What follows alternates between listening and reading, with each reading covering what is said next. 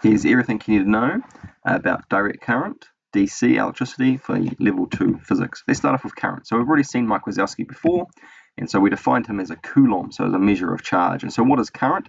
Well, it's a number of Mike Wazowskis. It's a number of coulombs of charge that pass a point in a given amount of time. So it's the rate of flow of charge. And so the formula for current is I, which is measured in amps or amperes, being Q, charge, divided by the amount of time it takes. And so if there's 1 coulomb, 1 mic passing a point every second, then that would be how we'd define 1 ampere. If there was 2 mics, such in this example here, 2 coulomb of charge pass through a bulb every second. How much current is this? Well, Q is 2, T is 1, so we're getting 2 amperes. Now, we're going to talk about Mike having chocolate bars. And so those chocolate bars are actually going to become joules of energy. And he's going to be walking around with these joules of energy. And we're going to see if we can unpack that some more. So we're going to be looking at this idea of voltage. So voltage is sometimes called potential difference, or EMF, electromotive force, is always measured between 2 points. It's a measure of how much or the amount of energy a charge is gaining or losing as it travels around the circuit. And so this is the equation for voltage. By definition, voltage is the amount of energy per coulomb of charge. And so we define 1 volt to be 1 joule of energy carried by 1 coulomb of charge. And so if Mike Wazowski's got 1 chocolate bar, he's got 1 joule of energy per 1 Mike Wazowski per 1 coulomb. That's 1 volt. If he's got 2 chocolate bars, 2 joules of energy, 2 divided by 1 gives you 2 volts, 3 volts, 4 volts. We kind of get the idea. Now, sometimes those ideas for current, voltage, and resistance are actually a little bit confusing. And so we have a bit of an analogy. They're a bit abstract. And so if we think about electricity like water flowing down a river or flowing through a pipe, we can think of current as the substance that's actually flowing. And so within the video, we're seeing water flowing down the river. And so we're seeing that substance moving, which is water. And electricity would call that substance electrons. And then we'll talk about this idea of voltage. Well, what's voltage? It's the difference in energy between 2 places. It's always measured between 2 places. And so that's the kind of the force that's pushing that substance down. And so we'd call that, in this case, it would be gravity, but in electricity, would call that a voltage or a potential difference. Now, what's resistance? Well, resistance is the thing that impedes or slows or resists that flow. And so in this case, it would be the rocks in the river. That'd be the more rocks, the more the river is impeded. The more resistance in a circuit, the more the current is impeded. And so we can think of it like as in a pipe. So here in this picture on the left, I've got a large potential difference, and here not such a large potential difference. So a large voltage on the left and not such a large one on the right. In this next picture, they've both got the same potential difference, but this one's got a fat pipe and this one's got a skinny pipe. And so this one has a low resistance, and so we're getting lots of current flowing. But here it's got a high resistance, and so it impedes the flow or resists the flow. Here we've got the same idea with numbers on it. So 1 volt, both the same. Smaller resistance, 1 ohm. Larger resistance, 2 ohms. Lots of current, not very much current. This is another way of looking at it. So you can think about it like a battery in a circuit. It's kind of like being a pump. It's pumping it's giving energy to those charges, so they have a lot of potential, and then they come around, and when they go through a resistor, they're giving that energy back. And so getting an increase in energy and a decrease in energy as those charged particles, those Mike Wazowski's coulombs of charge, move around the circuit. So what really is this resistance? It is the measure of the opposition to current. So a high resistance means electrons move slowly through the wire. They kind of get a little bit, they move slowly. Low resistance means they can move more quickly, so they can zoom through. And the link between current, voltage, and resistance is Ohm's law, where resistance is equal to the voltage across a component and the current divided by the current going through that component. And we're going to spend quite a bit of time. A lot of level 2 is based around Ohm's law. If voltage isn't really making a whole bunch of sense, there's a lovely little video here that you can click on, and they go through a whole bunch of different circuits with this going up and going down, talking about switches, and that's quite helpful. This next video here, although it's a little bit old, is probably pedagogically the clearest video I've been able to find, really been able to go back over these ideas of current, voltage, and resistance. So feel free to click on these and then come back and hear the rest of what I've got to say. So we'll try and put all this together. We've got Mike Wazowski with his 3 chocolate bars, and so tell yourself how many volts is here. So hopefully you've said it's 3, so he's got 3 joules of energy per coulomb, and so we'll call him 3 volts. He's traveling through a wire, or the electrons or charged particles traveling, and so the amount of charge passing through a point per second is what we'd define as current.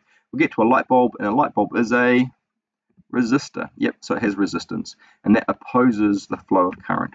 And now Mike Wazowski, in this case, has no chocolate bars left, and so if we were to measure the voltage between two places, it would measure like this, where an ammeter would measure in series. It would be stuck in here, so you could count the number of charged particles Mike Wazowski's moving through it. We measure voltage across something. Now he has 3 volts on the side and 0 volts, and so there's a difference of voltage of 3 volts. And so the amount of energy being converted per charge is what we define as voltage. And so the light bulb is getting 3 volts. And so we often look at this idea called power, and power is the rate at which energy is transferred. And so power is energy divided by time. And so if something's using more energy in the same amount of time, then it's using more power. So a high power light bulb uses more energy per second than a lower power light bulb. And you'd be familiar with that a high power light bulb is really bright because it's using lots of energy per second, where a low power light bulb isn't so bright. And so the equation on your formula sheet is P equals IV. However, you can rearrange that by combining with Ohm's law, V equals IR, and you get these two other equations, which aren't given but are very helpful, and you'll need to know how to derive them. So we've seen the two equations for voltage and for current, and so if we look at this, voltage is energy per coulomb. Mike Wazowski has got 3 joules of energy per coulomb, so there's 3 volts. There's 1 of him passing per second, and so there's 1 coulomb per second, and so there's 1 ampere. So if we're to look at how much power he has, power is current times voltage, and so 1 ampere times 3 volts means there's 3 watts of power being transferred, and so that's the amount of energy which is being transferred to the light bulb every second is 3 joules of energy per second. The unit for power is watt. I love to make that joke. Watt is the unit for power, W-A-T-T, rather than W-H-A-T. Moving on. Electrical power versus energy. So power is the rate at which energy is transferred, and so power is measured in watts. So in the previous example, it was 3 watts of energy. 3 watts were being transferred every second. And so how much energy? Well, if it was in 1 second, it would have been 3 joules. If it was in a minute, 60 seconds, 3 times 60 would give you 180 joules of energy would be used in a minute. And then we often measure in household appliances in terms of kilowatt hours would be what we'd typically kind of measure. If you haven't done the PhET virtual activity yet, please have a go. That's a really important activity. So essentially we go through series circuits, and then we go through parallel circuits, and then we go through combination circuits. And so you need to really understand what's the difference between a series and a parallel. How does current flow in each of those? How does voltage kind of work in each of those so that you can do the combination circuits? So the combination circuits are almost always the same in all the level 2 exams, but you have to do the groundwork to get there. I know for some of you are like, oh, I get these ideas of current and voltage. I was going to go to the last question. I'd encourage you to actually do the hard yards and work through this activity. I think it's really valuable. There's a lot of effort being put into the progression of those ideas. And so if you haven't done that, go have a look at that. There's a link in the description below. Let's go over series and parallel. So these are the answers to what that exploratory activity through the PhET simulator is. And so on the left-hand side, we have a series circuit, and on the right-hand side, we have a parallel circuit. So you see, if Mike Wazowski comes out here, you're measuring the amps that go through, so you're measuring how many coulombs of charge pass through, and you have to go through each of these components, each of these light bulbs, and come back. We're here, the charge, Mike Wazowski has to make a choice at this kind of point here. Does he go through this one, or does he go down? And so they behave differently. Here, the bulbs are going to be dimmer, so they're going to share the voltage. So voltage across this light bulb plus the voltage across this light bulb will equal supply, where the voltage in parallel will equal this voltage will equal this voltage, which will equal supply voltage, and the current here coming out of this supply will be bigger than the current through the top bulb plus the current through the bottom bulb will equal the current by the supply. And so the current and voltage do different things. So current is the same and voltage is different in a series, and current is different and voltage is the same in a parallel.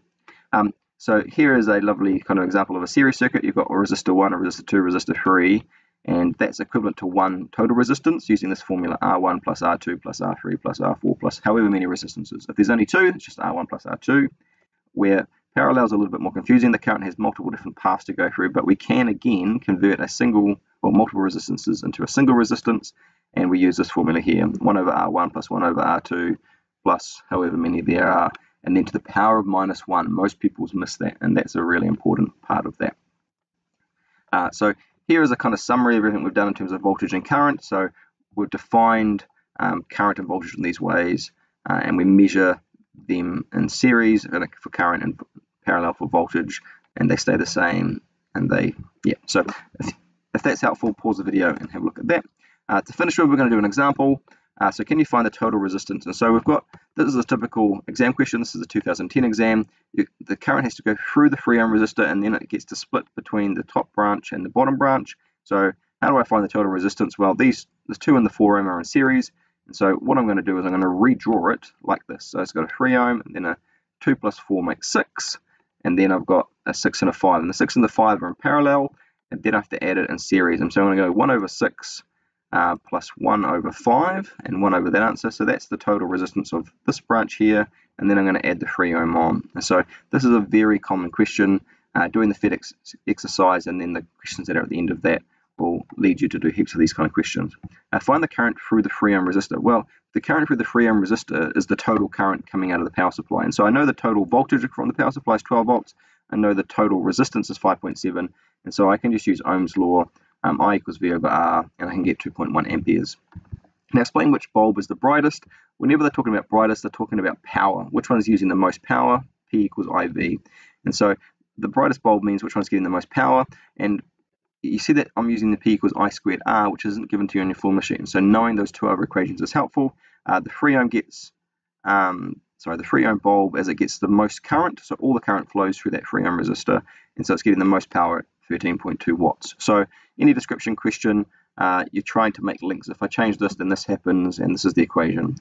So this is a summary of the whole of DC. So this is a third of the level 2 physics electricity exam. I hope this is helpful. Feel free to go back and re-watch anything that's not. Post any questions in the comments below.